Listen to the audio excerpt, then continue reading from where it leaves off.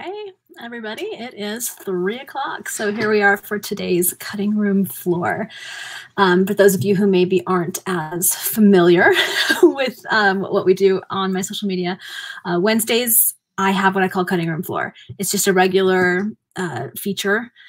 Every Wednesday, generally speaking, I share things that have been cut from manuscripts or upcoming projects, or I share historical research, or I answer questions, just a lot of different things. And today, for Cutting Room Floor, I'm going to be doing a live question and answer. I did this, I don't know, maybe 3 weeks ago, and it was a lot of fun. So I'm coming back to do it again today. Last time it was in the evening, so I've moved it into the daytime today because different times work better for different people. So I'm going to be watching the comments off of YouTube and off of Facebook, and I will answer your questions as they come in. As another update, I have been reading a chapter at a time every day from a story called The Mysteries of London. It was a Penny Dreadful published in the 1840s, and I've been reading that. Because one, Penny Dreadfuls are a lot of fun because they're way over the top and they're like super exaggerated. Someone in the comments had described it as like a Victorian era soap opera, and it really kind of is. So that's been a lot of fun. We're up to chapter 33. If you haven't listened to them yet or just have gotten behind, you can find the playlist on my YouTube channel.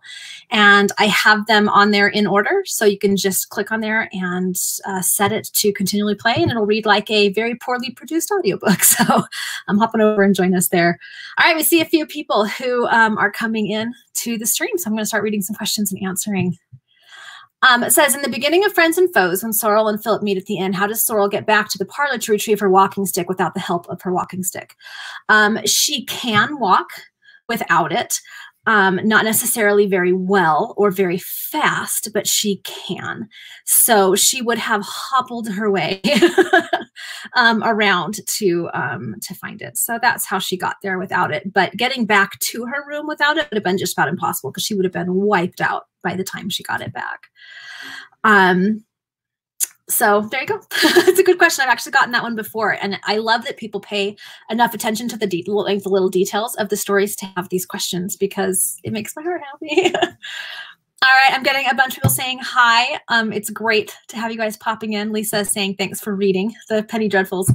Yeah, I've been enjoying it too. And hopefully it's bringing a little bit of a bright spot to everyone's lives. I know things are a little bit crazy right now. We're all feeling a little bit confined and have lost a lot of our normal outlets. So hopefully that's bringing people some happiness.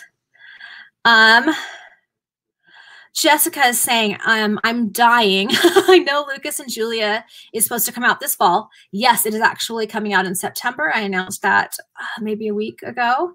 So yeah, September. Yay! But when do you think Charlie's story will be released?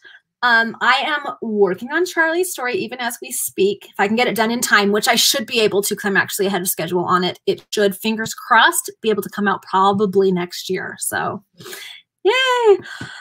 Catherine is asking, do you plan to make another story in the world of Ashes on the Moor? At this point, I don't have any plans to, but I haven't ruled out the possibility. The 1870s, especially in Yorkshire, was such a rich era with so much going on that there are so many stories that I could tell in that time period, in that era, and that location. So I haven't ruled it out, but it's not on my immediate list of things to do.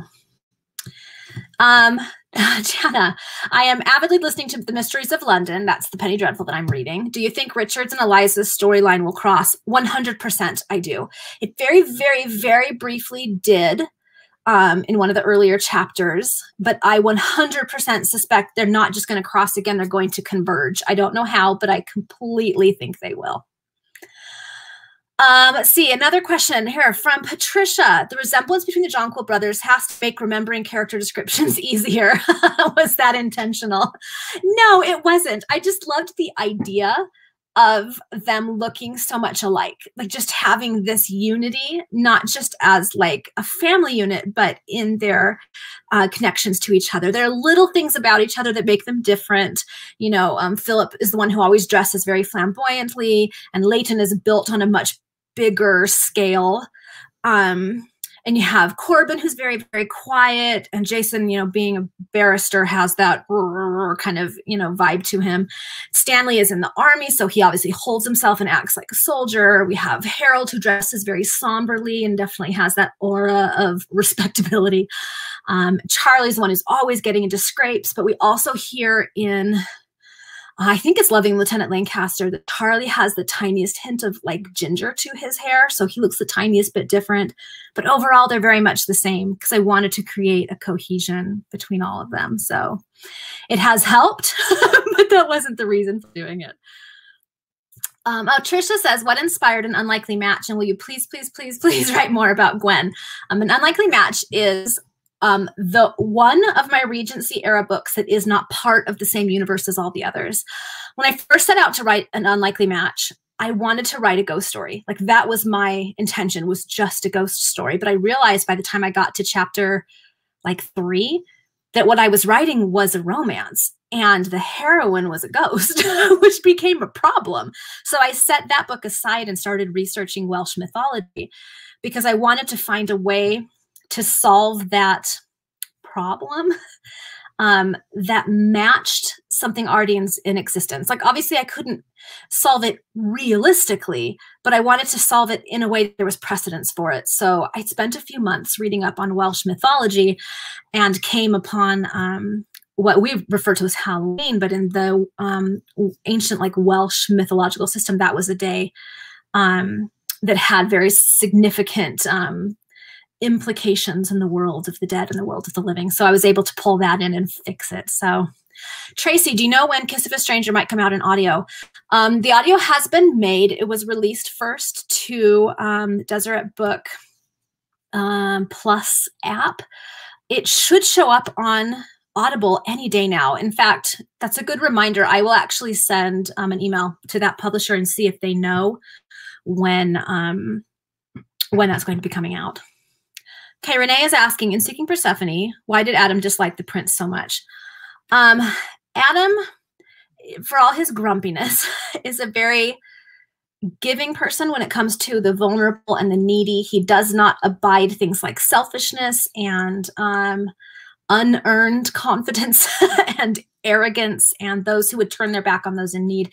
And the prince was known to be a profligate. He was known to be quite self-centered and arrogant and did not look out for the needs of others. And he hated that about him, that he was very false and very, I think he would probably describe him as spoiled, and that bothers Adam. So that's why he dislikes him. Let's see, Hannah, are you ever going to write an update story of Philip and Sora, like a Friends and Foes sequel? We do obviously get to see all of the Jonquil families show up in other Jonquil stories. So to that extent, yes, you will get those. In terms of any additional stories featuring them as the main characters, I don't know. I'd have to have a really great story idea that made a lot of sense.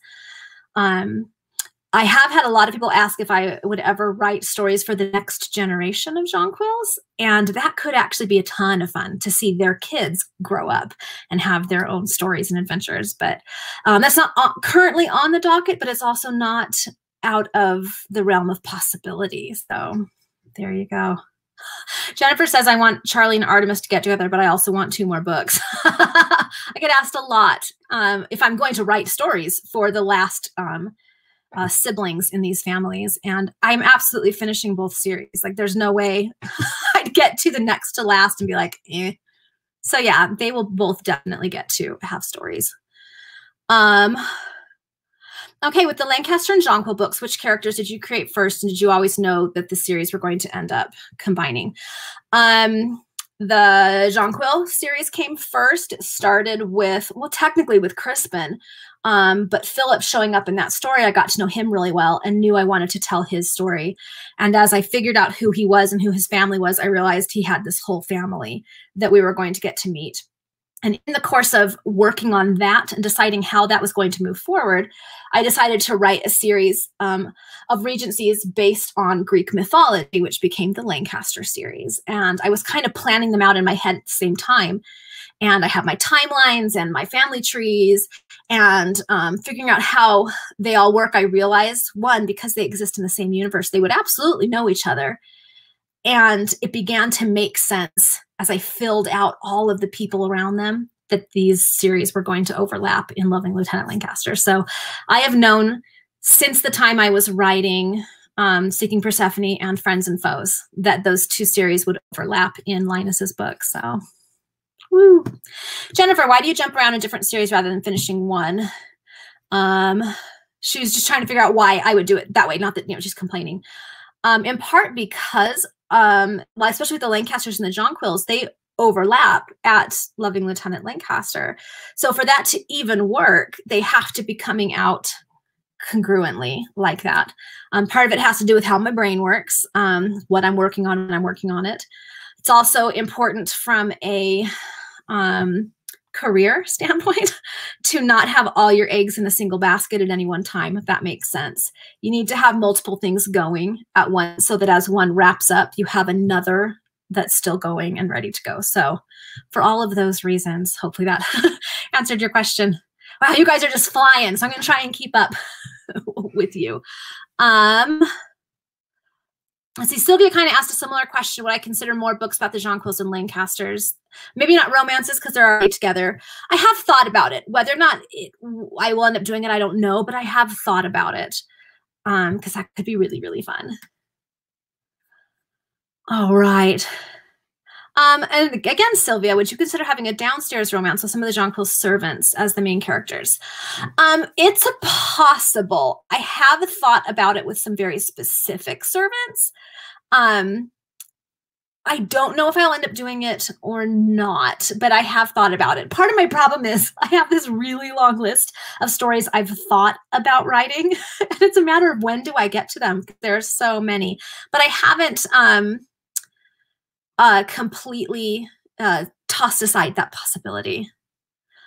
Steph wants to know if Finbar and Fennel, or Poppy, as Philip calls him, are going to get their own stories down the road. Yes, I'm planning on it.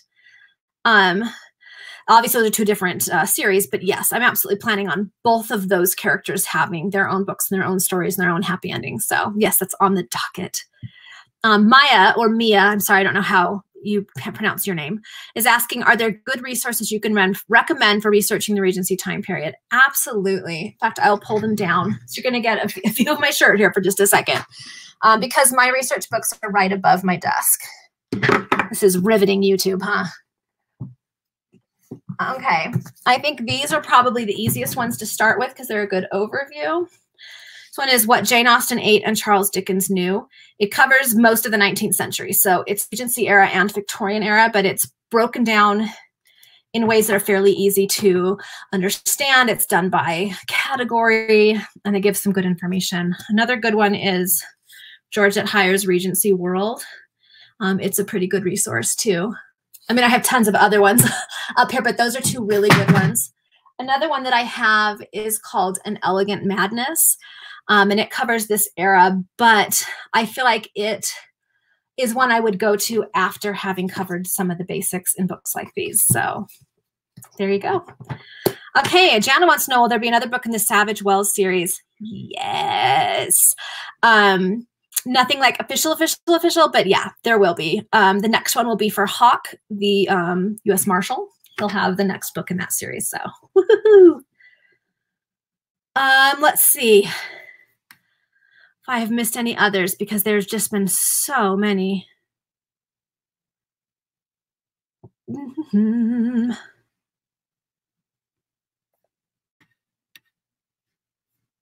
All right. Okay, here's one from Leslie. I love that every book I've read of yours has at least one character with physical or mental disability, and they're generally treated like actual people rather than just their disability. How do you approach writing disability as part of characters, and what kind of research do you do? Well, one of the reasons you're going to see that, and you'll continue to see that, is because I am a disabled woman. So that's part of my life. It's part of my experience. I'm what's called an ambulatory wheelchair user, which means I can walk, but not always. And so I'm in and out of my chair fairly often. One of the projects we had going on at the very end of last year was building a wheelchair ramp onto the back of my house because I'm in my chair more often than I used to be. I have a degenerative disease that obviously is impacting that, but down the road will mean I'll lose the use of a lot of my body. So something that I experience all the time. It's something that's part of my existence. And I have found as I've read other fiction, it's so hard to find books that portray people with disabilities, people with chronic illnesses, people with mental illnesses in ways that are not only accurate, but also portray them as human beings first and foremost. So often the disability is used as a catalyst to convince the able-bodied characters to do good things with their life, or that character is there in order for us to feel sorry for them, or, you know, things like that. And it was just so hard to never see myself in a story, to see someone like me portrayed in a way that makes it clear that they're worthy of love, that they are loved by people, that they accomplish amazing things, that they are human beings and their lives have value. It's something we don't see often enough.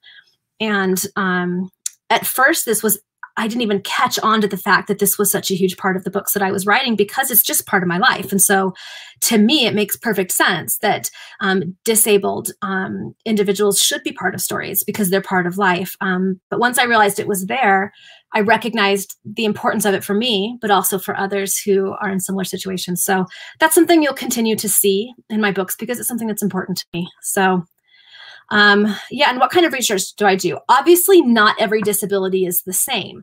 My experience with disability is not going to mirror that of someone else with a different disability. So I do a lot of research into that disability in the era my book takes place in, because it would be treated very differently at the time. I also talk to I set a goal of at least a half a dozen people who either have themselves experienced that disability, or someone in their immediate family, or perhaps they are a physician who works with individuals with that, so that I can make sure I am accurately portraying an experience with that. Also, there's the recognition that even two people with the same disability aren't going to experience it in the same way. And so what I'm trying to write is an experience with it that reflects reality, knowing that not every person's experience will be identical. So lots of research, lots of talking to people, just wanting to get it as close to accurate and right as I can get it. That was a long answer, but it was a great question, so thank you. Julie is asking, I was wondering if Adam will eventually realize Philip is a spy. I've wanted those two to become friends. I don't know if Adam will ever figure that out, because Philip has already he's retired from that. And so he is slowly distancing himself from it more and more, so that the things he did in the past won't catch up with him, if that makes sense. So I don't know if Adam ever will. It would be interesting. Now can you see my brain spinning? It'd be interesting to see what he would think of that. Anyway, now you got my brain going. Okay, I gotta focus on the question and answer. Oh, okay. Let's see what I have forgotten. Kimberly is asking, will Lord Devereux get a second chance at love? I do know what his next story, his next book would be. I haven't written it yet, but I do know what it is. And I hope to be able to write it, because I love that character. I would love to be able to show you how he has grown since we knew him in Glimmer of Hope. We see bits of that in For Love or Honor, but I'd love for you to be able to just spend time with him again. I mean, obviously he's not perfect. None of my characters are ever going to be, but he has improved significantly. So that'd be fun to revisit him and see how he grew and changed. Why are most of the women short in your stories? Would it be possible to have taller women? Part of the difficulty there is, for the most part, women in the eras I write in were short. They just were. Like, it's kind of the way it is. What you're also getting is a comparative height. When you look at the men in my stories, you have the Jonquil brothers, who are exceptionally tall. So every woman they interact with is going to seem short compared to them. Most of my women are actually average height. Mariposa is very short. She's one of the few that is like really quite short. But it's really the issue is that it's comparative and it's the constraints of the era. I do have a book coming up down the road featuring a character, a woman who is noted to be quite tall. By modern standards, she probably wouldn't be considered tall, but at the time she was. So yes, it's not so much that the women are short, it's that the men are tall. And the women of this era weren't as tall as what we have now. So hopefully that makes sense. All right. Kelly wants to know, do you have all your characters mapped out before you write a book, or have you added a character as you've been writing? I don't know that I've ever added a character. Sometimes my characters adjust and shift a little bit. Maybe a character I thought was going to be a real minor character turns out to be more significant, but I don't think I've ever actually added one in after the fact. I do a ton of pre-writing work. So generally by the time I sit down to write a story, I already know tons of what's going to happen. So I can't say I've ever added one in as I've written, but they have changed as I've written. Let's see. Sylvia says, I loved the book of your novellas, the British Isles collection. Does that publisher plan to release other novellas under one cover? I think if I had the time to sit down and write a couple of new ones, because we try to at least make sure there are a couple new novellas when we release a collection.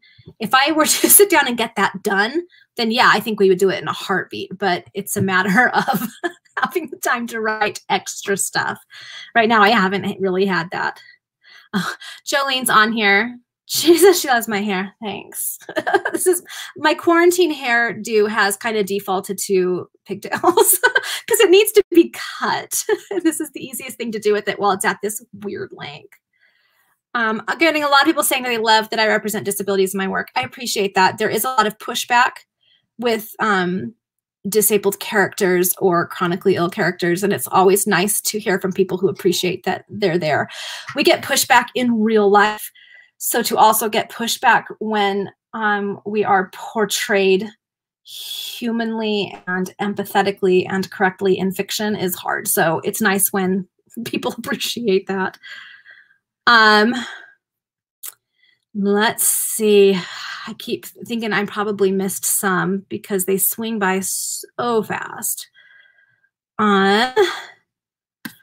Okay, not so far. So I'm going to answer a different question that I got over on, I want to say it was Facebook. Let me pull that up. And putting questions in the comments on YouTube and on Facebook. They both pop up here where I can see them and can answer them. And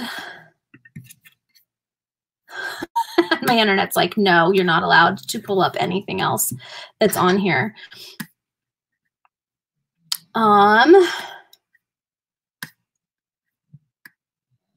It's going to come. All right, there we go. This is from Amy. She said, since people tended to speak a little differently in the time periods you write in, how do you write in a way that flows well for readers yet keeps the authenticity of the time period to make it seem as if the characters are speaking in their own time? Which is an excellent question. A lot of people have asked me or have commented on how I write like, you know, it's true to the era, but I actually don't. My writing is very, very modern. You'll know that if you go back and read Dickens, if you go back and read Bronte, if you go back and read Austen, that what I write actually is very modernized. What I tend to do is pop in instances of older sentence structure, and I sprinkle it with words and phrases from the era. So it gives you the impression of the time period without making you actually slog through the wording of the time period. So that's really, I think, what it comes down to is sentence structure and grammar, and the occasional use of a phrase or a word from the time period. It reminds the reader of what time period they're in without actually making them transport to it. So that was an excellent question. It's seasoning your writing without overwhelming it. Let's see. I got to swing back. Tiffany says, who pushes back about disabled characters, readers or publishers? You get it from both. I know one of the biggest pushbacks I got in Glimmer of Hope was a lot of people insisting that a woman with a chronic, eventually fatal illness was a bad choice as a heroine in a love story because no one wants to read about someone whose life is not going to be a long one. There was lots of that isn't, doesn't really count as a love story, which of course is hard to hear when you yourself have a disease that will cut your life short and debilitate you as you move forward. Because I know it's not true. I have a great love story, and that's kind of what you hear. And I think most of the pushback that writers get from publishers is worry from publishers that readers won't want to read about disabled characters. So we end up having to keep fighting that fight to make sure that people like us don't get erased from fiction. So yeah, it happens. Ashley wants to know, how many books do you work on at the same time, and does it ever get confusing? It's very confusing. Between outlining and editing, I usually have anywhere from 4 to 6 projects going at the same time. Some are being drafted, some are being outlined, some are being edited. They're all over the place. And yes, they get very confusing. I take lots and lots of notes. I keep notebooks of information about books that help me keep it straight. But there are times when I'm so confused. I think the hardest thing is the voice.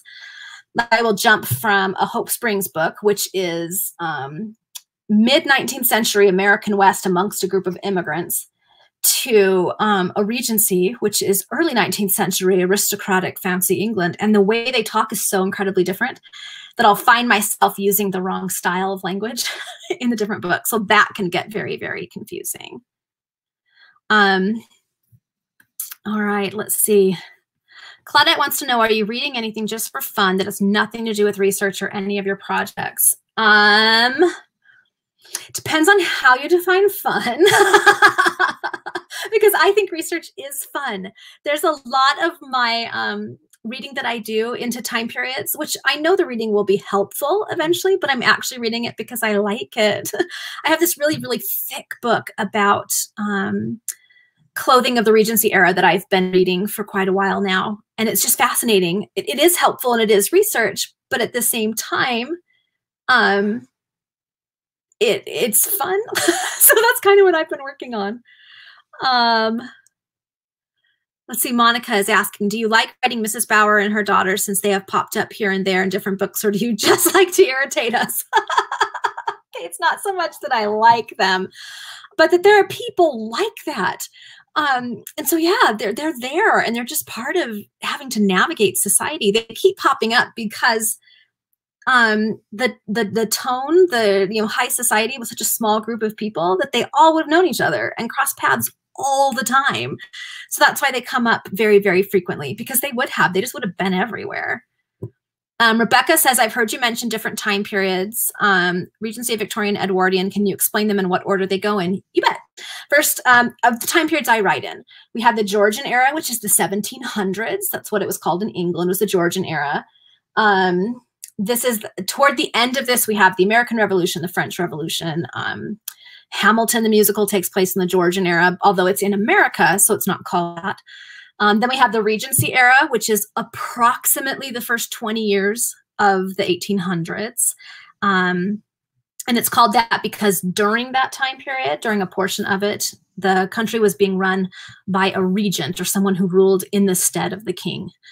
After that, we actually have a transitional era, but that drops us into the Victorian era, which is the last 6-ish decades of the 19th century. It's called that because Queen Victoria's reign was during that era. That takes us basically to the end of the 1800s. And then as we transition from the 1800s into the early 1900s, we have the Edwardian era.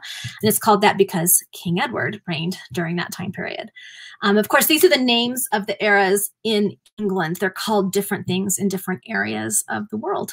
So hopefully that is helpful. It's very quick and but that's basically the order they go in when they take place.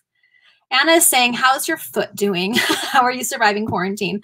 Many people who've hung out on my social media long enough know that I had yet another surgery on one of my feet.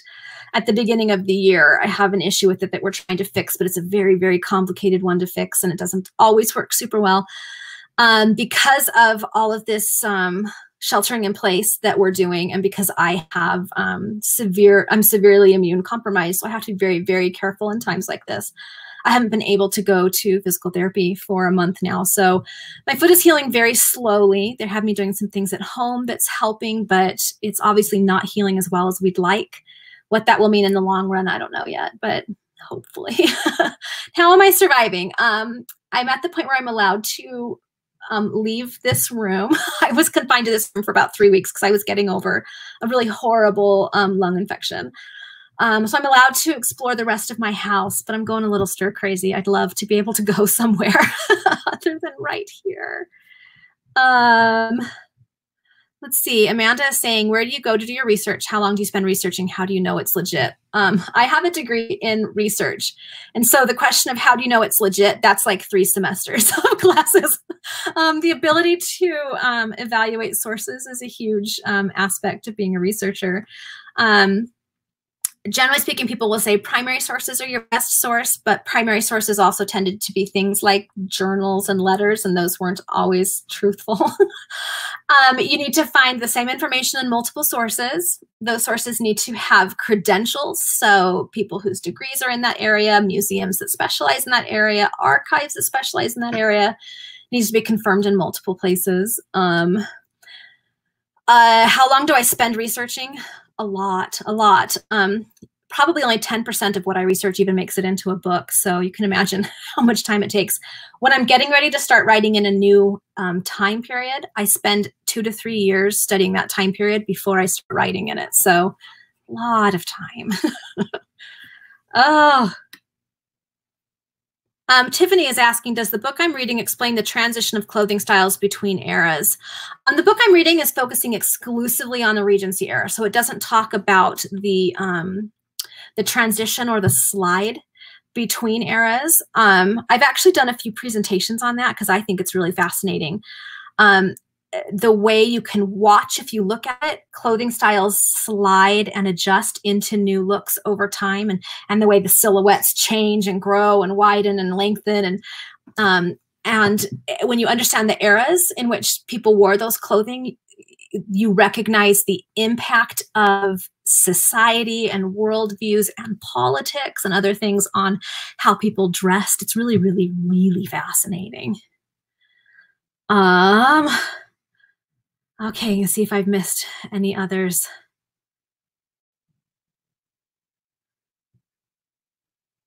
Riveting, right? Okay.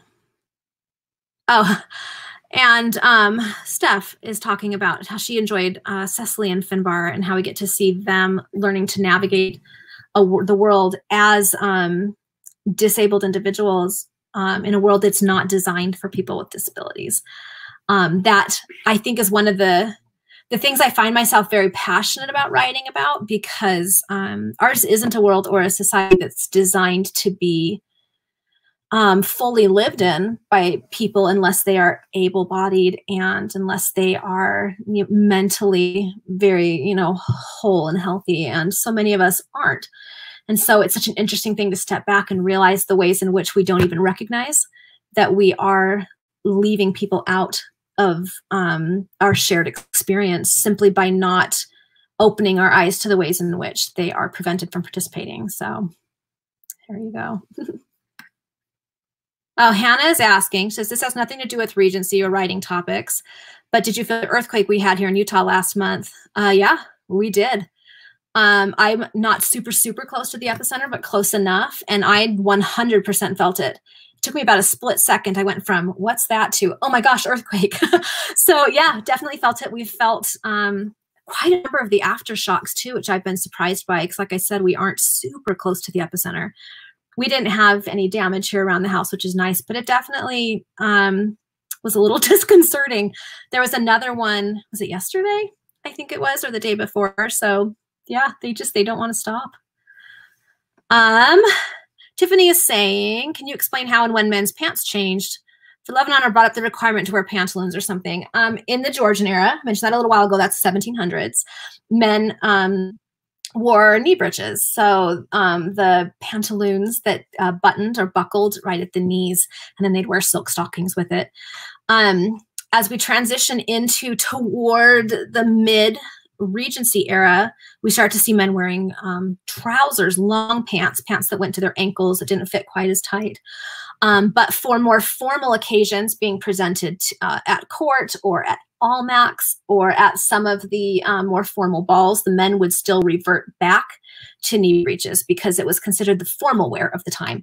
It'd be like if nowadays you got an invitation to a black tie event, you wouldn't show up in a blazer and a guy wouldn't show up in a blazer and khakis.